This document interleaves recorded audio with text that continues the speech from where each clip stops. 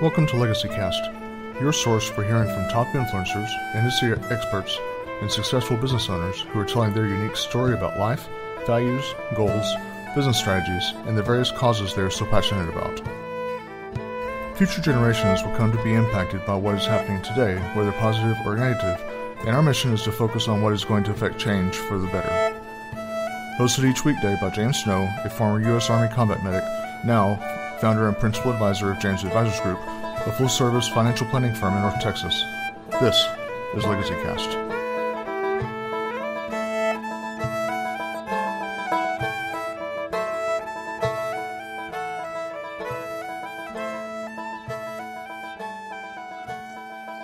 Good morning, Legacy Cast listeners. This is your host, James Snow, coming to you from North Texas, and I've got a fellow veteran here with me this morning, which is going to be a really interesting episode because we get to talk about a lot of different things. And those of you that know me on a personal level, that things that are benefiting to veterans are really something that I'm passionate about. It's something that there's just not enough veteran service organizations, in my opinion, and so Enrique is the person that's doing that. My guest this morning, he's got a lot of different irons in the fire, and so I hope that we get a chance to cover as many of those as possible and do some due diligence to those.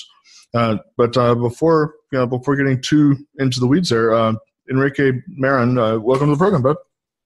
Hey, thanks so much for having me. I really appreciate it. Well, it's a pleasure and an honor to have you on here.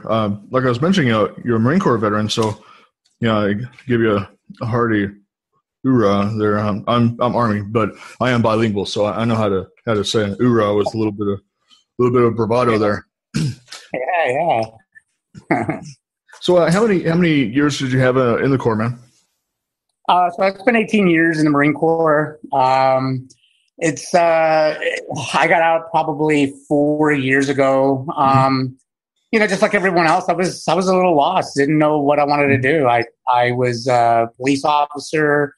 Then I went to go become a Border Patrol agent. Then the last one that kind of drew the final straw for me before I started dabbling into entrepreneurship and especially digital marketing was I went to go work for Social Security Administration as a claims investigator. And I did not see my life in a cubicle for the rest of my days. And everybody thought I was insane for leaving it. And it just wasn't for me. I didn't know I just didn't know what I wanted, what I didn't want to do. Sure. But I knew that's not what I wanted to do.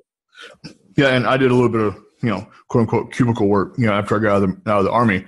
And I did that for like 10 years.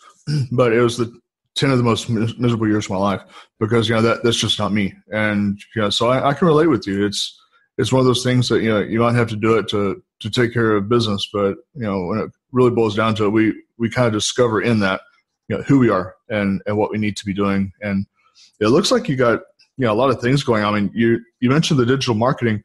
You have a course, is that right? To where you're helping transitioning military to where they can, get a digital marketing credentials that you're going to be releasing here pretty soon? Yeah. So just a little bit about that. I've probably spent the past 5-6 years in marketing. I had some amazing mentors. They taught me, they taught me so much about email marketing. That's when I got out of corporate America. I didn't know what I wanted to do. So I started in email marketing, dabbled into social media, copywriting, creating content. And, I went to this training. It's called Traffic Convergence Summit. It's always, it's held in San Diego. The digital marketer, the guy that runs it is Ryan Dice. Very, very prominent in the digital marketing world. Well, I had a conversation with him and I asked him, hey, listen, these courses, they had amazing courses for digital marketing.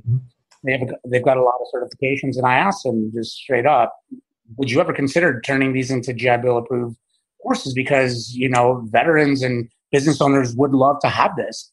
And basically, long story short, I got the answer no. So I just said, this is needed. So I decided to create it. And I basically took me and my team a whole year. So my company is called Army Patriots. And what we decided to do was, let's see if we can create a GI Bill approved course, create it, and get it approved. Well, we got it approved in July.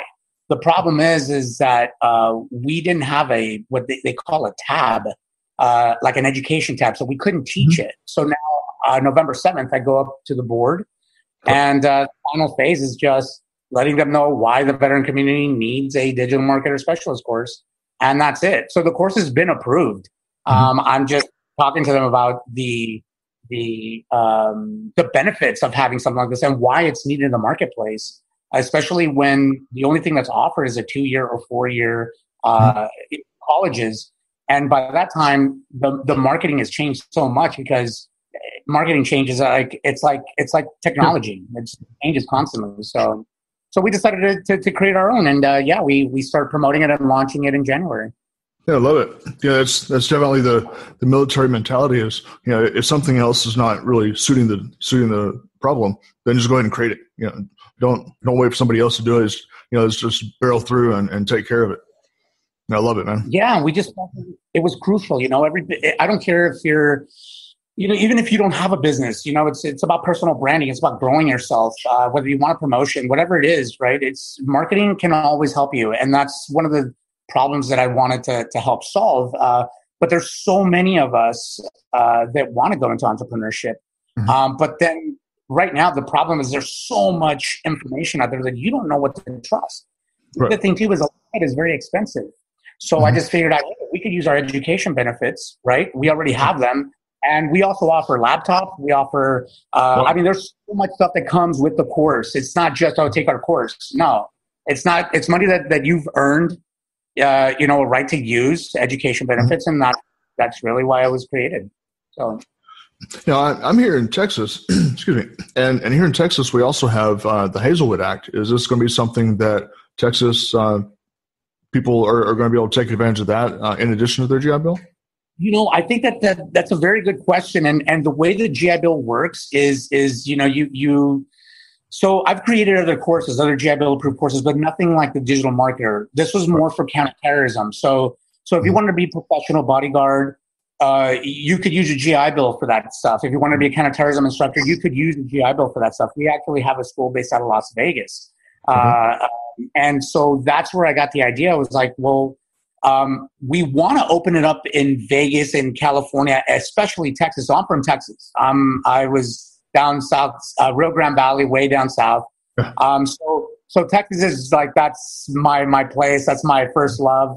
And so, we want to use it. But as far as the Hazelwood Act and all that stuff, it's going to take a little bit of time for us to get established in Texas. So yes, we are looking at having a facility opened up in Texas. As a matter of fact, we're talking to a couple of people, not to name drop, or it doesn't really matter, but I've been talking to guys like Omari Broussard from the Veteranpreneur Tribe and Andrew O'Brien. We've been talking in terms of trying to come up with something to establish the GI Bill approved course out in Texas. Yeah, another, just kind of throw a name out there for you. Is another could be Bunker Labs. There's Sabrina that's with Bunker Labs there in Austin, and they're going to be moving another Bunker Labs thing, a cohort up here in Dallas. They haven't done that yet, but they're going to be doing a cohort as soon as possible up here. So Bunker could be a good good resource too. And then I'm sorry, it's interesting you bring up Bunker because I was looking for them in San Diego, and I know they're trying to start something out here. There's a couple of people that are trying to start something out here. So I'm very eager to see what I could do with them. But like I said, we just decided that it was lacking. We need to create it. And we have so many business owners out there that could definitely benefit from this. And so we're going to push forward with it. Look, we didn't have the support in the beginning. And I said, okay, I'll do it on my own. And now that I have it done and we're going to create more, it's amazing. There's a lot of companies that do want to work with us. And I'm very, very eager I just want to get it out there. I think it's so important. I don't give a crap about the money. I don't care about any of that. It's important that we get it out there as soon as possible. Yeah, and as the title of our program implies, Legacy Cast, this is really a big part of what your legacy is, Enrique. It's your legacy of being able to help veterans, gather service, take their benefits that they've earned, turn around and be able to apply to these courses and do something, just be able to jump on it right now and not drag out, like you say, 2, 3, 4 years trying to get, certifications and degrees that they're going to turn around and have to, renew and start getting updates because they're going to be out of date by the time they get their credentials. So it's helping them, really get to it because you have to be able to earn income. And if you're sitting in 4 years of college, well, that's 4 years you have to do something else instead of earning that income. And it's rough. The trade, the skills and trade industry is making a huge comeback. Nowadays, even if you get a degree, you go on, move on. Nothing's guaranteed. It's never been guaranteed. The problem is they make it to where these higher educational institutions want you to believe that you need a degree to be successful. I can tell you, I have a degree in criminal justice, not once ever used it since I've been out of the military. I just, even in law enforcement, they never asked me for anything unless I was trying to advance. I mean, in my initial background, I submitted it, but I've never used it for anything else, really. Yeah, don't get an education or degree. I'm not saying that at all. Please, by all means, use your education benefits, but there's other ways. Sure. Yeah, and there's so many people, same story that they get the degree, whether it be bachelor's, master's, whatnot, and they're not even using it, and yet they're generating all that debt to get that degree, and then they're not using it. It seems like there's a better way, and I love that you're doing what you're doing because that is a better way. It's getting what you need to do what you need to do.